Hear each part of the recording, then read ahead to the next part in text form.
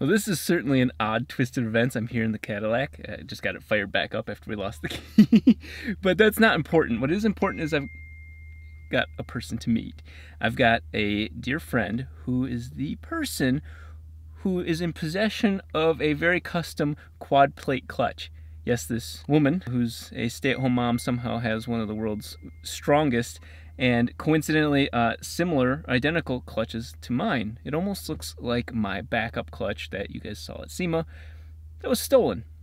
So what I'm doing is well, she's ready.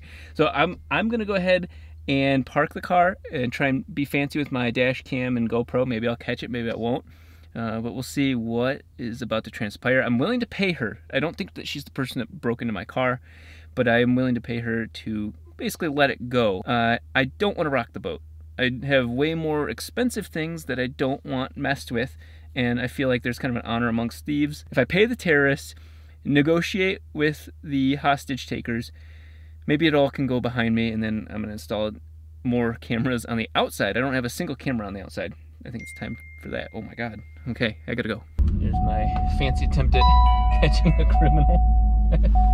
Or I shouldn't say catching a criminal. I should just say documenting that I really didn't fake stealing my own clutch. Really, some random person took my damn clutch. I don't know if it's coincidence or not, but she wants to meet at a fast food restaurant right near my shop.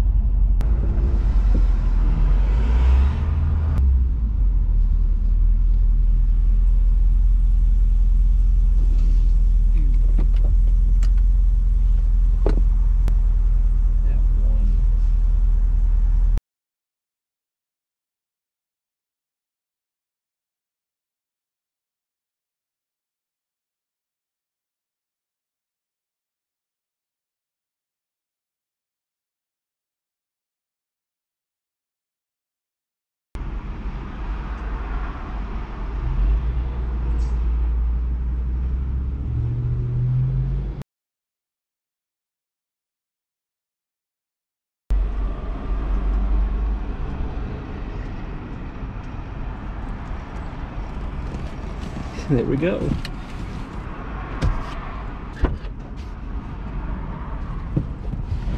Oh my God. Well, it took 27 minutes. She was inside with a very interesting looking guy. I do want to know, but I don't want to know. Well, I have the clutch. I'm happy with that. I don't want to ask any other questions because I don't want to get anybody pushing in on me, preferably. I have too much to lose. And she's definitely, it doesn't strike me as the type of person that's going to break into shops.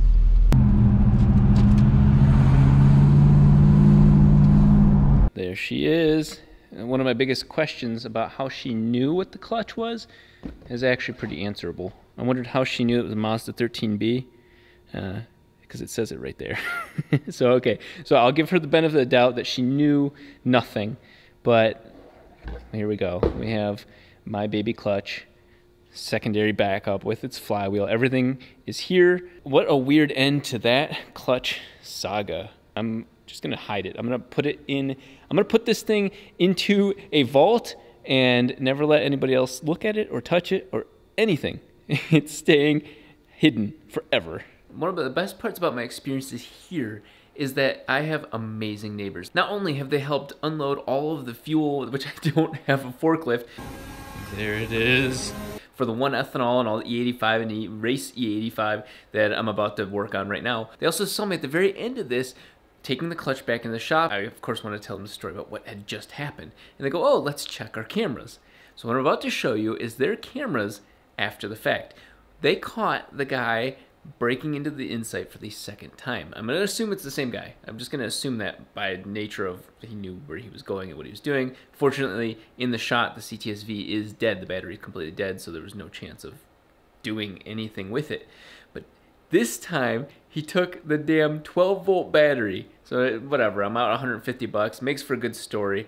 I bought a new one. It's right here. And there's a reason it's sitting on the floor and not in the car. The sad part about that is not only did he take the 12-volt battery, which is probably the most expensive thing he took out of the car, but he also took my gym bag, not the whole bag. No, he left me my clothes, but he also took the bag, just the bag, and my shampoo and conditioner, the little sampler things that I had for working out at the gym. And so if somebody really feels that those things are of value to take from some other human being, more power to you. You need it more than I do. Well, not right now. I need it badly right now. But you need it more than I do. I'm going to start installing more cameras and take care of this and just be a little bit more careful